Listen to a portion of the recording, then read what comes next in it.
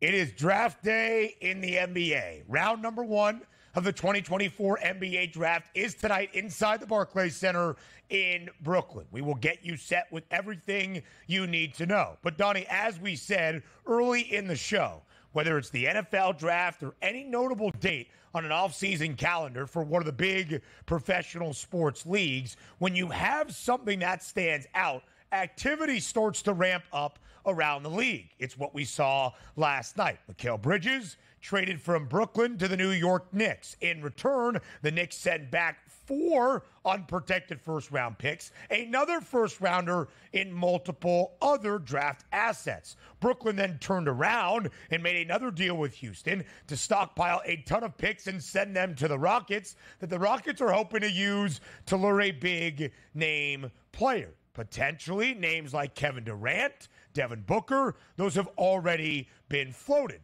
I bring this up, DRS, once again, because the Rockets, who were even 500 last year, 41-41, with a ton of talent on this team and a young nucleus under Ime Udoka in his first year in H-Town, now trying to bring in that big superstar to elevate their ceiling once again. Houston is slated to pick third tonight in the 2024 NBA draft. So, what do you make of everything that we have seen in the last 24 hours and how it sets the stage for the NBA draft this evening? It's interesting because, again, we don't have the big names of the draft that we typically would want and say, okay, let's flip picks here. I want to get this guy number 1 or number 2, but more down-the-line stuff, which is where the NBA usually operates. You're not stockpiling draft picks, so you can use all of those draft picks down the line. Like the NFL, right. You could probably say, like, hey, man, we got 4 first-round picks. We're really going to, go ham on this and get some starters. That's not the way the NBA works. You're stockpiling those draft picks so you can be a bad basketball team on the court, get a lot of high draft picks for yourself. Once those high draft picks turn into very good players, at least you think they're going to be good players, right. You flip those draft picks for established talent.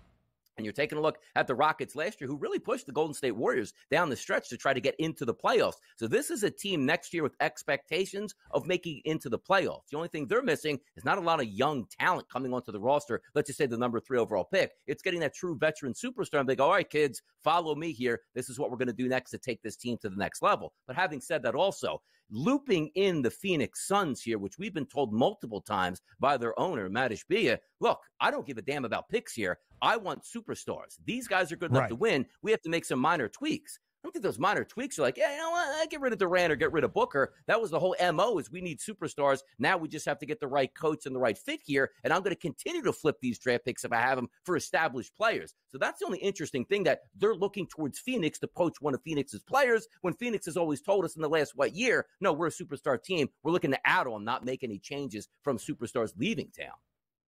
Yeah, it will be really interesting to see if any of these deals come to actually go through, if any of the rumored names are out there. What we need to know is the Rockets have a ton of draft assets and capital that could present an enticing offer to somebody around the NBA. Believe me, there will be so much NBA draft coverage on today's show. We showed you the full draft order ever so briefly. Let's highlight a couple of the things that you need to know. The Atlanta Hawks select number 1 overall. The Hawks, who finished 10th in the Eastern Conference and played a game in the play-in tournament, had a 3% chance to get that number 1 overall selection, of which they did. The Pistons, who finished with the league's worst record for a second consecutive year, will draft 5th overall for a 3rd consecutive NBA draft. The ping pong balls never really favor Detroit. Washington has picked number 2. We talked about the Rockets standing at number 3. The San Antonio Spurs, who won the sweepstakes last year in a much more lucrative NBA draft to get Victor Wembanyama, have 2 top 10 picks, 4th overall, 8th overall. Those are probably some of the big storylines just in the overall draft order, DRS, before we break down the prospects and the odds that follow suit. Yes, and also we have to understand something. Like, as of yesterday, you're looking at the draft like, you know what? The NBA cycle's sort of down right now. We saw J.J. Redick become a head coach here, but now you got those big trade moves last night. Who's to say we're not going to get any more of those type of trade deals before the NBA draft even starts for tonight? Right. So a 2-day affair here. Obviously, the SportsGrid Network going to have the boys in studio and get you covered, but it does add to some intrigue here and some fuel to fire, which could we see a big trade go down before the draft or actually during the draft tonight? There will be a lot of conversation and speculation around those ideas. Now, the names you need to know that will walk the stage tonight in Brooklyn, hearing their names called early and often. Lottery picks, the odds associated, and who will go first overall to the Atlanta Hawks. That's what we'll discuss when Hour 2 starts after the break. Welcome to Hour number 2 on this Wednesday, live right here on the early line on SportsGrid. He is Donnie Rightside. I am Ben Stevens. In this second hour, we get you set for the 2024 NBA Draft. Round number 1 on this Wednesday. Round 2, as we split the 2 rounds in the NBA Draft, now into a 2-night event, comes your way on a Thursday. Donnie, we talked about the draft order, some of the big storylines from a team perspective that you need to know entering the association draft tonight. Now, here are the prospects and the odds that follow suit. Zachary Rizache is now the hefty odds-on favorite, near a $4 minus money price at minus 390 to be first overall. Yesterday, minus 270. Just about a week and a half ago, it was his French countryman, Alexander Sarr, who was the odds-on minus money favorite to go first overall to Atlanta. A lot of the conversation in BK the last 48 hours was the fact that Sarr never worked out for the Atlanta Hawks, but he is the heavy favorite to be the second overall selection made by the Washington Wizards, now at minus 700. Reed Shepherd, after his only year at Kentucky, an odds-on favorite, greater than $2, to go third overall to the Houston Rockets. Steph Castle, Matas Buzelis, also minus money favorites to go fourth and fifth, respectively. Donnie, the first 5 picks in the top 10 that you see there all have a minus money price. From that point on, plus money numbers, some value, and some uncertainty on the odds board. And typically, as you enter into a draft, you know exactly who that number 1 draft pick is going to be. And it's certainly getting in that direction here with Risa Shea at a minus 390 price at the FanDuel Sportsbook. There's a lot of intrigue, though, from 2 on out at this point of where some of these guys should go. So it's almost when you say on one hand, well, this draft doesn't have a lot of solidified talent up top that you can guarantee should be a top 2, top 3, top 4 pick in this draft, which adds to the intrigue when actually watching the draft play out, because you'll probably get some surprises that you think, and you don't know how some of these draft boards turn out from organization to organization. That's going to be the fun part to watch tonight. But I do think sometimes you just have to agree with where the odds are moving, where it was when we first started looking at the draft, it was Sarr number 1 by a long shot. And now he's no longer that favorite by a long shot. He's actually the long shot, it feels like now, to go number 1 overall. So just some added intrigue on the draft coming up. But I do think just looking at the odds here, usually the odds get it correctly here. And Risa Shea going number 1 looks like that's going to be a formality. 14 international players have been picked first overall in the history of the NBA draft in its common era, including as recently as Victor Wembanyama last year. It would seem to be that trend will reach 15 years. At least 2 players internationally have been selected in the top 10 in each of the last 11 NBA drafts. I would expect that to continue early and often on this Wednesday evening. Again, Zachary Rizache, now the hefty odds-on favorite, minus 390 to be that first overall pick. The second best odds, not even Alex Sarr, Donovan Clingan, the big man who won 2 national championships, of course, with Connecticut. One of the things that stands out about Clingan's numbers, DRS, he has the second best price to be the first, third, fourth, fifth, and seventh overall selections, and yet is not a favorite to be any of the top 10 picks that we see in the NBA draft.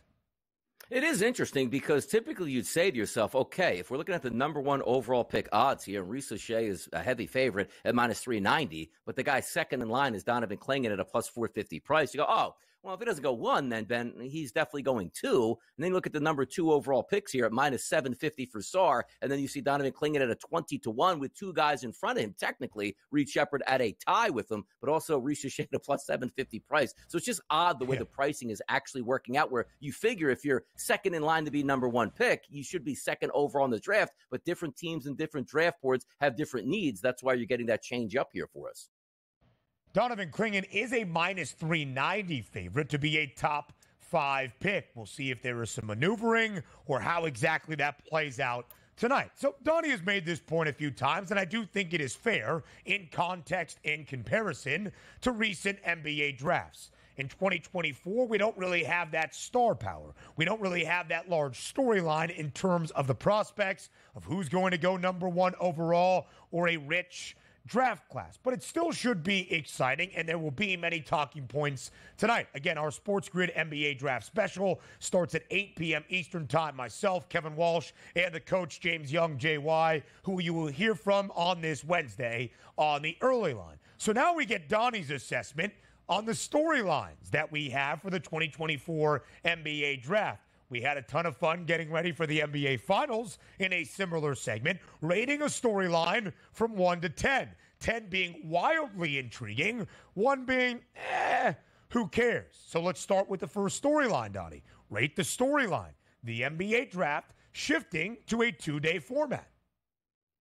It's basically a 1 at this point, and you probably couldn't have picked a worse draft to actually have a 2-day, which you don't, put it this way, Ben, in my mind, you don't even have a 25-minute draft at this point here. You're going to want to see who's number one just because that's interesting, and shout out to the boys putting in some hard work in that studio tonight because you are going to put in that work just to try to keep eyeballs on that show and for good reason. That's why the talent's in the studio tonight. But having said that, Risa Shea goes 1, and you go, oh, okay, that's great. And maybe they said, well, we're going to put it on 2 days because Bronny's probably going to go day number 2. If you check some of the numbers now at the FanDuel Sportsbook on where Bronny James is going to go, there could be a chance Bronny James doesn't even go on day number 2 at this point. There is no need for day number 2 at this point for the NBA draft. So the fact that they have a 2-day draft and try to hype that up there, missing the point, especially this year, one of the worst drafts probably of my lifetime.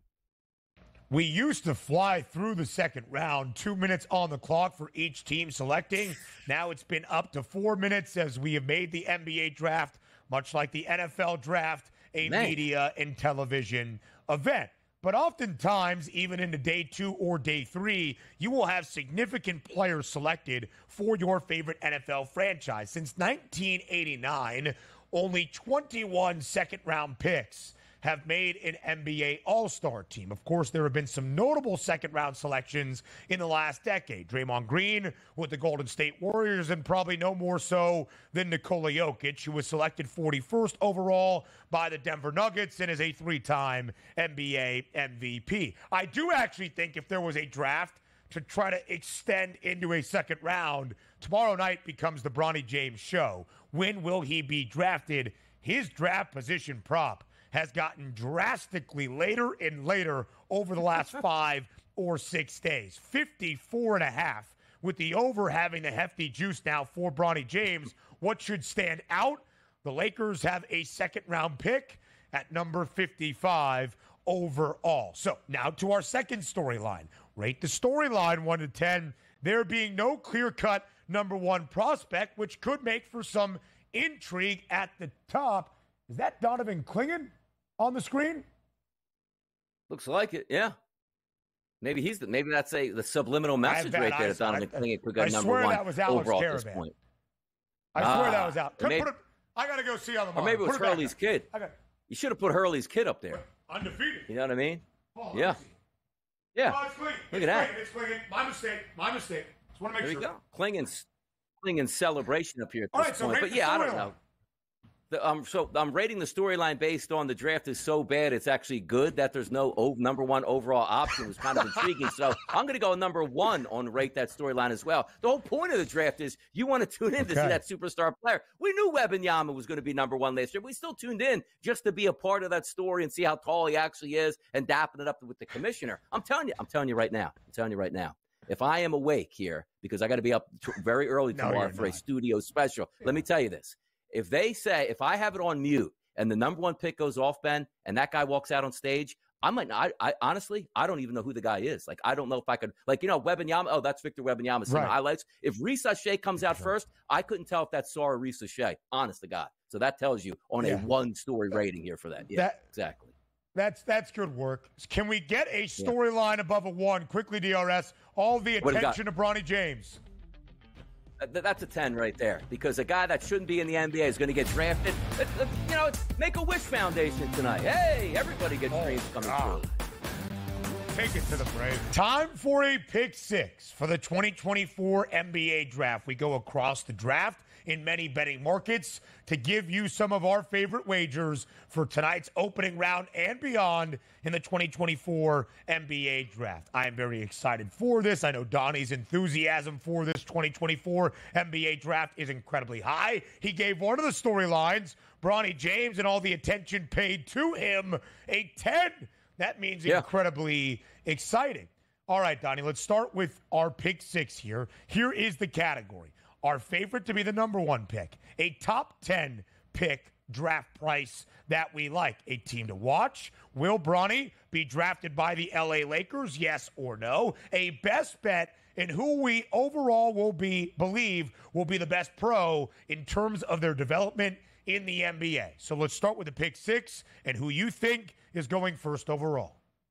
Yeah, it's got to be Reese Shea. And again, it has to do with any breakdown here for myself saying, boy, I really think he fits in perfectly with the Atlanta Hawks or what it might be. But I'm an oddsman here, and I'm going to keep to it. If you are seeing a guy rise up that draft board, that means information is leaking out that lets us know he is going to be the number 1 pick. So a minus 390 price is probably as good as it's going to get. And throughout this afternoon, Ben, what do we expect? 390 to 490 to 650 to 7 to 1 at that point, minus 700, I should say. So Reese Shea for me, number 1, just because the odds are moving in that direction. And it's been a clear indicative number for the past week and a half where that number has gotten substantially lower. And I expect it to get even lower as the day moves on. A few weekends ago, I was over in the great state of New Jersey where you can bet the NBA draft prices in the Garden State. For some reason, not here in the Empire State. And listening to our coach, JY, saying that he actually thought Zachary Riza-Shea was a better fit for Atlanta, I decided to take a sprinkle, plus 185 on Riza-Shea, when at that time, Alex Sarr was close to a minus $2 favorite. Now that is completely flipped. Feeling pretty good about that number. So like Donnie, I agree that Zachary Riza-Shea will go first overall to the Atlanta Hawks. A top 10 pick, one that intrigues. Donnie is going with Ron Holland. How come? What's the breakdown? Yeah, here's the breakdown here. Like the draft, we don't have a lot of talent in. Some names I know, some names I don't know. Ron Holland's name, I have no idea. So it can't be as bad as some of the guys that I've watched in college basketball or the guys coming from overseas. So my simple handicap is I don't know much about this guy, but he can't be any worse than what we're seeing out here that's going to be drafted tonight. Ron Holland, minus 105, top 10 draft pick. How about that analysis? I got to love that analysis. I'm sure Kevin Walsh would love to hear that here on the day of the NBA draft. Ron Holland is a name that maybe just trickled to the back of your mind because he was the number 2 overall recruit for the 2024 class collegiately, a consensus 5-star prospect that originally had committed to Texas before going to the now defunct G League Ignite, where he averaged nearly 20 points a game in the games that he played this year for G League Ignite. Don't mind the move, minus 105 on Ron Holland. Would not be surprised to see him in the top 10. I'm taking a sprinkle. Zach Edey, plus 250 for the 2-time reigning National Player of the Year in men's college basketball. I really believe if the year was 1984 or 1994, Zach Edey would be a $5 odds-on favorite to be the number 1 overall selection. But things look a little bit different on the hardwood now. I do believe in the development of Zach Edey and the fact that I think he's going to have a successful NBA career. The shot has already improved. I know it is going to. Agile, nimble for his 7'4" frame, and I believe he can be a game changer in the post. Zach Edey, plus 250 to be a top 10 pick. I'll give you my best bet on Zach Edey, but I'm convinced, Donnie, he is a lottery pick in the 2024 NBA draft, and I would not be surprised, and I think it's worth the sprinkle on a plus 250 number if he goes in the top 10. Yeah, and why not at this point, right? And also, when sometimes you get lucky with when you're coming out, this is the perfect draft for Zach Edey to come out so you can actually be in that lottery and possibly a top 10 pick. Because who's going to get mad at this? Zach Edey comes to your team. What do you know, Ben? Exactly what you're getting. A kid that competed at the highest level is absolutely dominant, the best player in college basketball. You know he's going to have a solid work ethic, and who can't use a big man at some points in the game? Now, granted, is he a 3-and-D guy at that size, going to be able to run the court like Donovan Clingan? No, but you know exactly what you have, and there's minutes for a player like that in the NBA. Who's like, Zach Edey comes in the NBA. Is he going to be out in 2 or 3 years? No, he probably has a 7, 8, 9-year career just being an active big that has some moves and can score points. It would be just the third lottery pick for Purdue since 1994. Glenn Robinson went first overall that year to Milwaukee. Jaden Ivey 3 years ago now in 2022 going fifth overall to Detroit. I do believe that is going to be the case for Zach Edey. A team to watch for you, DRS, either moving up or down the draft board tonight. Yeah, it's the Philadelphia 76ers. The reason I bring that up is not only because I enjoy watching the Sixers, but there's a lot of intrigue going around them. No moves to be made yet. Who are they going to use for that number 3 spot here so you can sort of apply another superstar to that roster? But there's a lot of question marks going on. Did the Philadelphia 76ers package that 16th pick here and move it up or down, and also use that 16th pick to bring in another starter here that could be a max contract guy in the mix? So I'm interested to see if the Sixers actually are making that pick at 16, or do they flip that one over and say, you know what, we already have our guys that we're ready to have as ingrained starters and players across the league. That's what I'm watching for tonight. I want to see if they actually make that pick at 16.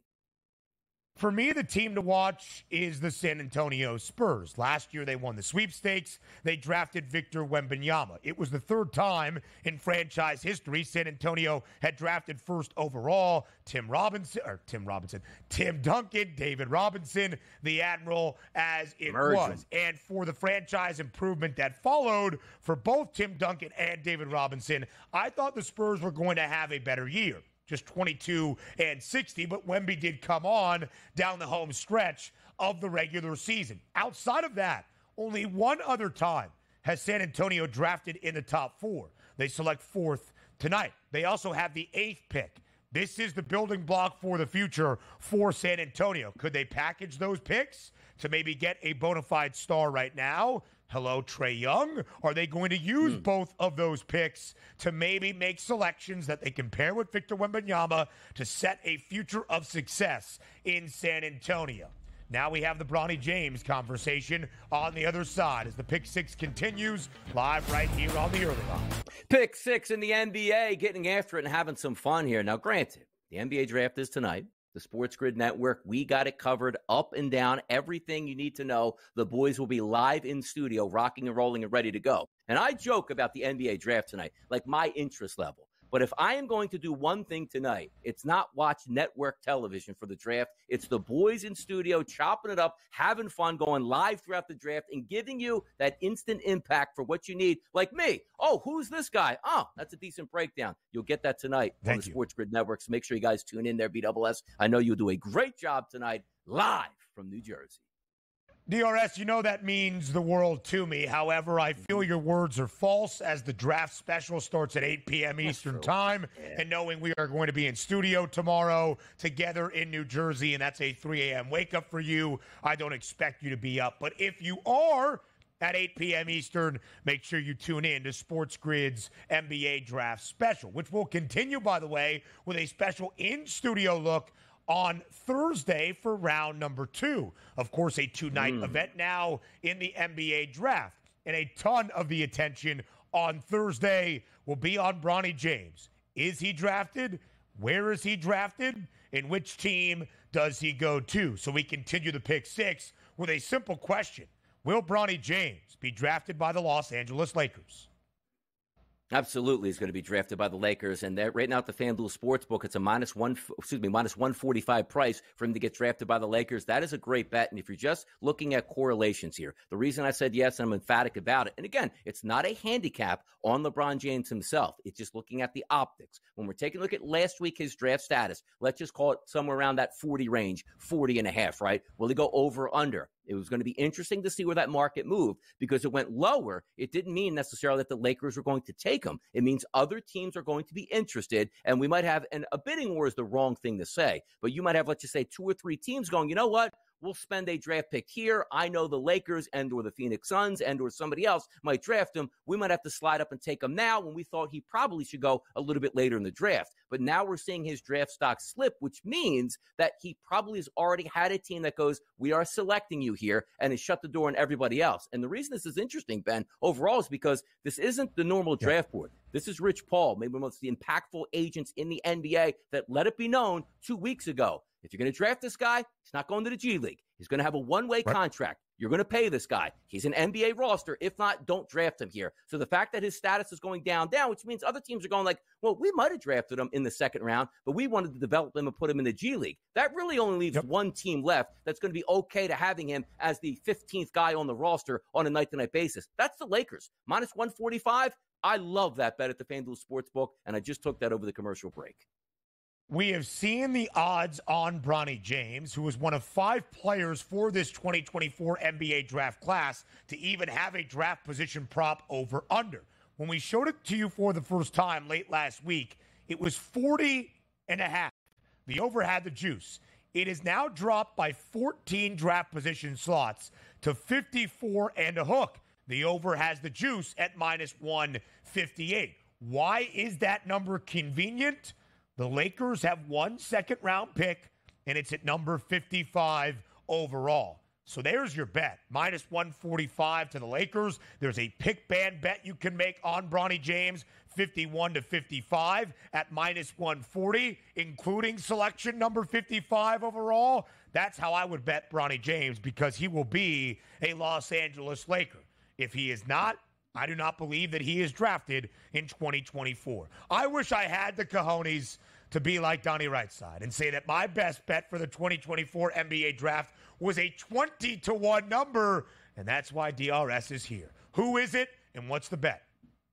Yeah, it's going to be Donovan Clingan, and I like this pick because he's not particularly supposed to go number 2, but in a draft where we're unsure of who that top 5 is going to be, and he's been nothing but rising the board over the past couple weeks here, why can't he be the number 2 overall pick at this point? And also, when you're looking at price points, yeah, give me a best bet at a minus 175 or a minus 225. Like, no, go for the gusto in this one. It would not surprise me if Donovan Clingan goes number 2 overall, and that's a good price point at 20-1.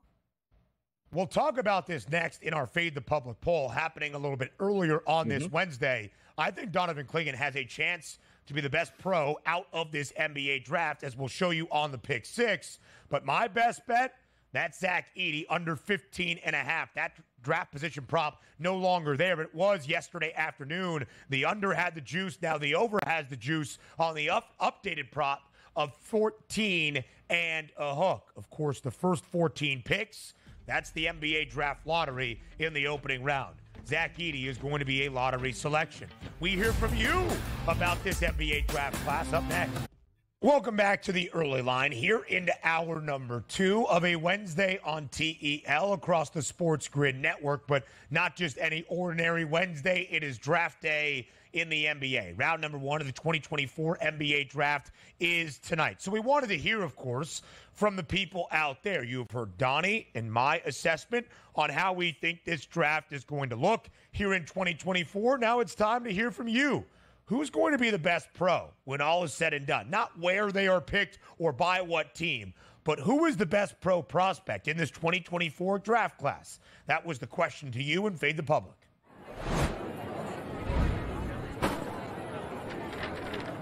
Oof. This could be a sign of one of two things. One, this poll is a little bit earlier than when we normally do it to start off hour number 3. Or, like Donnie has alluded to, there's not a ton of care or attention being paid at this moment to the 2024 NBA draft because of how this draft class is perceived. At SportsGrid, though, which 2024 NBA draft prospect will have the best NBA career? Only 75 votes. Not what we want to see. Alexander Sarr listed, Donovan Clingan listed, Zachary Riza-Shea, or other. If you selected other, we hoped for a reply. Which way did you vote, DRS? Now, let's go with my daily, retweeting and picking, like usually on the lazy end of it. You see the Twitter poll come up. You don't want to think too much about it. You want to say, give me the impulse decision right away. So I'm with Donovan Clingan. Hit the retweet button, got it out there for the people. But that's not really the thought process behind me, because I do have another guy. I just wasn't going to write in a name when I hit like the quote tweet. Like, I want to keep it the same, keep it simple. But also, I do think you take a look at this draft and people are like, man, Sarr Riza-Shea, I have no idea. Oh, I watched Donovan Clingan play college basketball. He's a pretty good player. Yep, there you go. 39% of the votes coming in on Donovan Clingan. That's why he's leading the way at this point. It would have been interesting. Even if you would put anybody else, or at least like in a American collegiate player if that would have changed up the discussion. But I just think people saw like, yeah, I know Klingon. He's a good player. I'll go that route on a national championship team back-to-back. I think that's why most of the votes are going Klingon's way this early. Yeah, I would think so. I think when you look at what is recognizable for most of our public, the French guys not really getting all that much consideration, despite the fact that Zachary Rizache and Alexander Sarr are more than likely to go 1-2 in that order. Rizache to the Atlanta Hawks at number 1 overall, and Sarr to the Washington Wizards at 2nd overall. At least that's what the odds say right now. Rizache minus 390 to be that first overall pick. Sarr minus 750, the updated number to go 2nd overall. I think Donovan Klingon, as I shared in the pick 6, has a chance to be the best pro out of this class. I think we are starting to see a rejuvenation, if you want to call it that, but a rejuvenation, although an updated big man era in the NBA. The days of the guys on the block dominating with physical presence like Shaq, Tim Duncan, not necessarily what we are seeing here in this updated era.